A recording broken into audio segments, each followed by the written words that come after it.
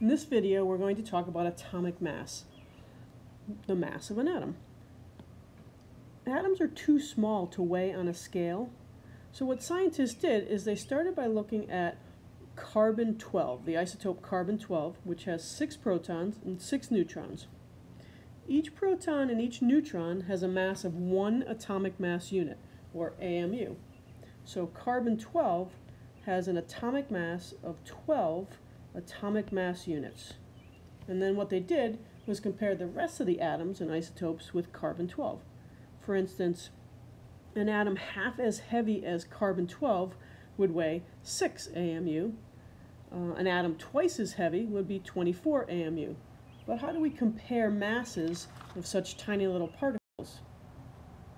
So we look at something called mass spectroscopy. It's a pretty complicated instrument, but it's a fairly simple idea. An atom, it enters in here, and what it is it's ionized, which means that its electron is removed, so it has a positive charge.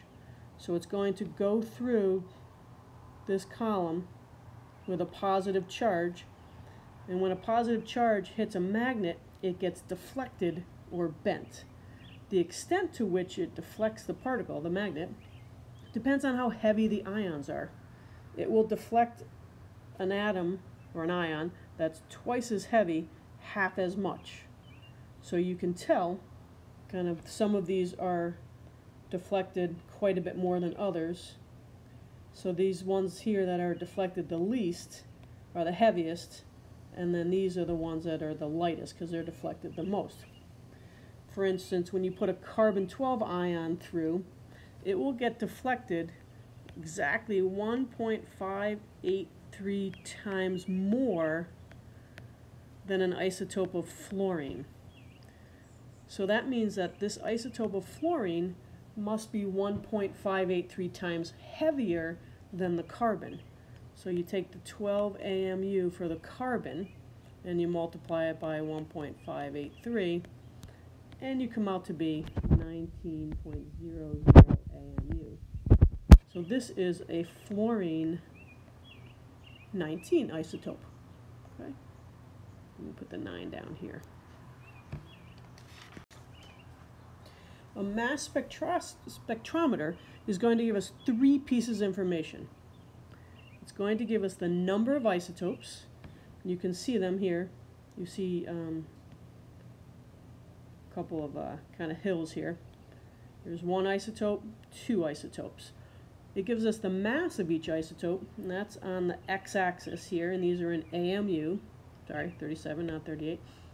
So there's 2 isotopes, chlorine 35 and chlorine 37. It also gives us the percent abundance of each isotope. This one is much taller than this one, because this is about 75% chlorine 35 and only about 25% chlorine 37.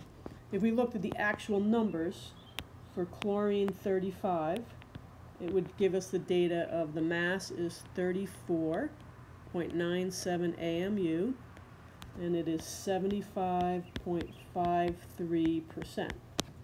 And chlorine 37 has a mass of 36.97 AMU and 24.47%.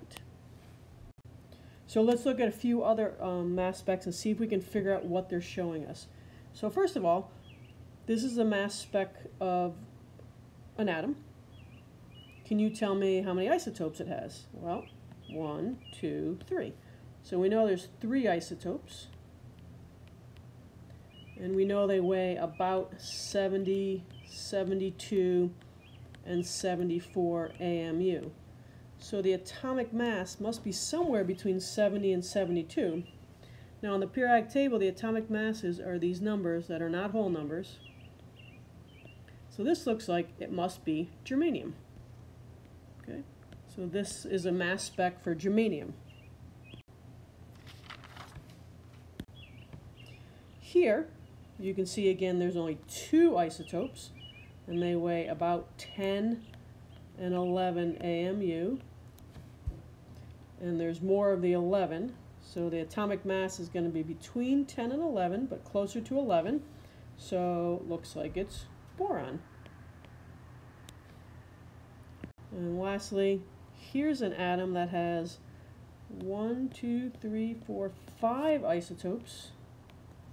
And there are 90, 91, 92, 94, and 96 AMU. So our atomic mass is going to be somewhere between 90 and 96. I don't know. It's kind of hard to tell. I don't think it's going to be that one, because the bigger ones are down here. It could be either one of these. I'd have to do some calculations to figure out which one it is, and that's what we're going to do in the next video.